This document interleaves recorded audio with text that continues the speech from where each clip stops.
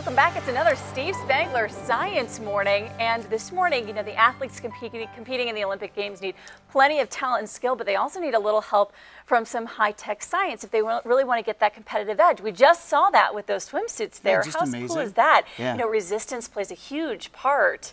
And they have such a tremendous skill, but any type of advantage, I mean, what did we see, 8/100ths of a second or whatever? Yeah. So anytime you can have that really resistance advantage, you know, you just want to avoid that. So the whole idea is this, is you can see it with these kinds of things. It's fairly simple to be able to show kids.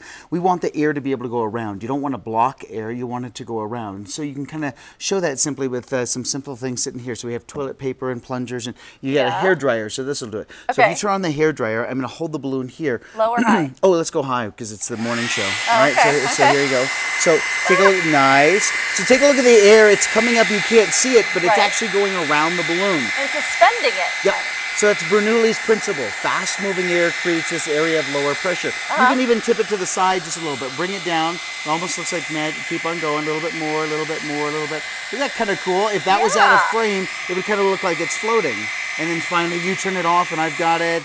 Bingo. So we're not saying that the athletes are floating in the air, but we are saying if you saw, for example, the cyclist races yesterday in cycling, they were actually drafting, so one behind the other one to be able to reduce that resistance. I see. So it kind of comes Makes up and the air around. move around them. Absolutely. So I got it. And it's a great way to be able to do this for kids. So whether you're doing it with a ping pong ball or that silly balloon, look, you can do it with toilet paper as well. If you blow up and over the top of the toilet paper, it actually lifts the toilet paper up. So here, watch this. If it goes over the top, see how it lifts it up?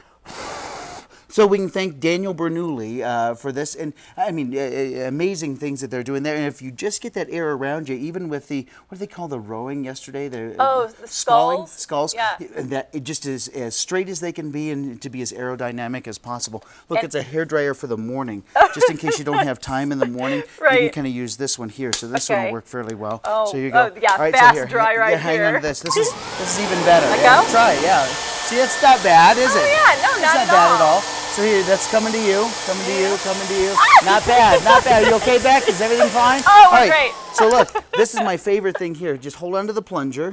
Okay. It's new. We used it once, but it's fine. So hang on to the plunger, so you're there. And now the toilet paper goes over the top. Or do it. Which kind of person are you? This way or this way? Let's do the other way. No, just do it this way. It works better. All right.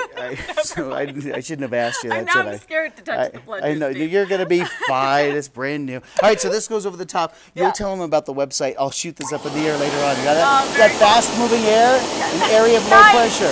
Has nothing to do with the Olympians. Yeah, nothing at all. You can find this and many other experiments on our morning